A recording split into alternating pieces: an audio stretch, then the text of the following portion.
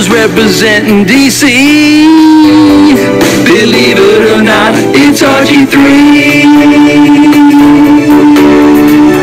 Hey guys, what's up? It's Riley. Today we're going to be looking at what happened to Robert Griffin III. Bet you haven't heard his name in a while, and I'm going to tell you why. Let's take it back to when Griffin was at Baylor University from 2008 to 2011. In 2008, when he was a freshman, he threw for 2,000 yards, 15 touchdowns, and only threw 3 interceptions, and rushed for 13 more touchdowns. In 2009, as a sophomore, he played in 3 games before having an ACL tear.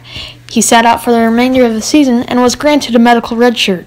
In 2010, as a sophomore, he threw for 3,500 yards, 22 touchdowns, 8 interceptions, and ran for 8 touchdowns, and led Baylor to a bowl game. In 2011, in his junior year, he threw for 4,293 yards, 37 touchdowns, 6 interceptions, and added 10 more on the ground. He led Baylor to the Alamo Bowl and won AP Player of the Year Award, Big 12 Offensive Player of the Year Award.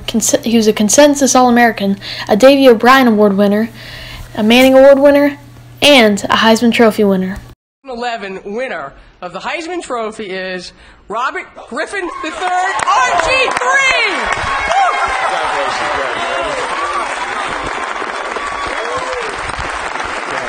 He entered the NFL Draft and was selected number 2 by the Washington Redskins, who moved up in the draft to get him.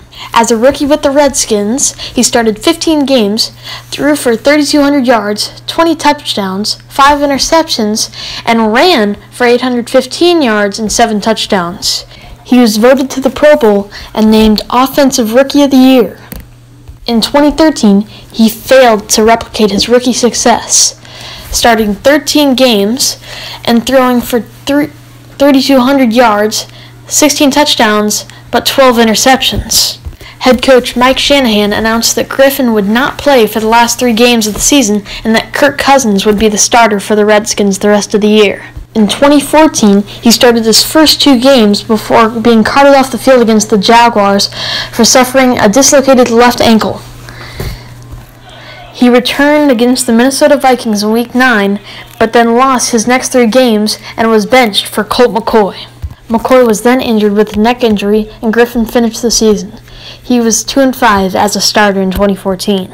During preseason in 2015, he suffered a concussion and was questionable for the next game against the Ravens. Griffin was medically cleared by the physician, but a few days later the same physician declared Griffin not ready for the game and gave Kirk Cousins the start.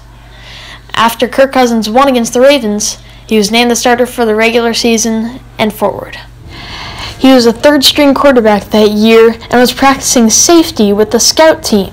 He didn't play a game that season. On March 7, 2016, Robert Griffin was released by the Washington Redskins.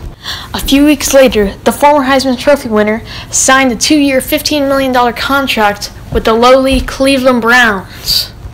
Coach Hugh Jackson named Griffin the starting quarterback for the season. On the opening game, Griffin suffered a shoulder injury and was placed on the injured reserve. He was activated off the injured reserve on December 9, 2016, prior to Week 14 against the Bengals. Griffin played in 5 games, all starts, in 2016. He threw for 886 yards and 2 touchdowns with 3 interceptions. He rushed for 190 and a touchdown. On March 10, 2017, almost a year after the Browns signed him, he was released.